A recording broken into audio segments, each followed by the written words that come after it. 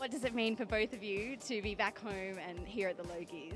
It means celebration. Yeah, no, it's just fun. It's great to be back and catch up with people and yeah. Yeah, we can just really chill out and enjoy the experience this time, and it's lovely to know how it all goes. So there's no pressure, and we can just come back and enjoy ourselves. So yeah. Every home and away fan wants to know whether either of you would ever consider returning to the show. Well, my character died off screen whilst I was overseas. Details, details. Unless I come back as a ghost or a twin brother or something. I mean, of course, I'd never say never. Yeah. I got asked to go back for the England storyline, and I really wanted to, but I was working on my American show, so I couldn't at the time. But yeah, I'd think about it. Definitely. Now, tell me, how different is a night out at the Logies compared to, say, a regular night at home as a couple?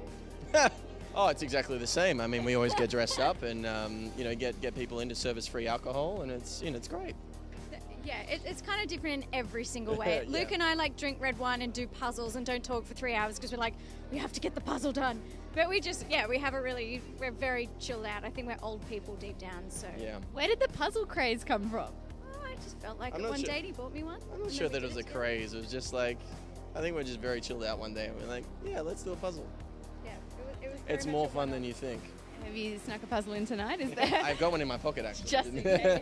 All the best. Have a great time. Thank you very much.